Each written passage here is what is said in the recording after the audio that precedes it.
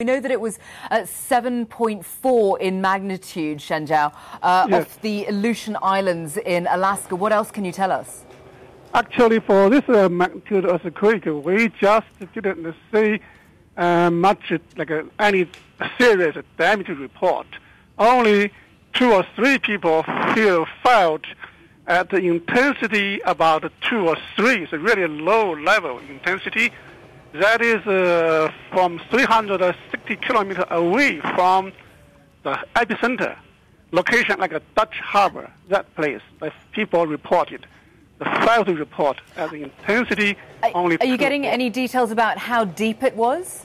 We initially released the quake at the depth of 47 kilometers. That's a really middle depth. Not deep, not shallow, the middle depth. Intermediate. I understand also that a tsunami warning has been generated, but there are no fears of an actual tsunami. Is that correct? There's a warning doesn't mean the tsunami really happened. Just a warning. We keep us open to watch, say what's going on next. Doesn't mean really the tsunami happened already. Not that means. That means we keep us open to see. This is a warning message, not a real tsunami yet. What can you tell us about this area in particular? I know that there have been quakes taking place before. Would you say that this is an earthquake-prone region?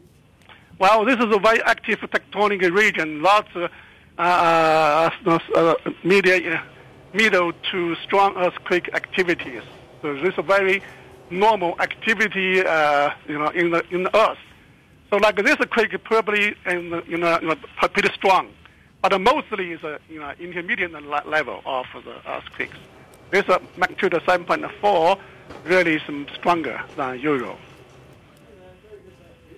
I very much appreciate you taking the time to speak with us today. We're not getting too many details out of that area, Shenzhou Chen, but thank you very much for what you have been able to tell us.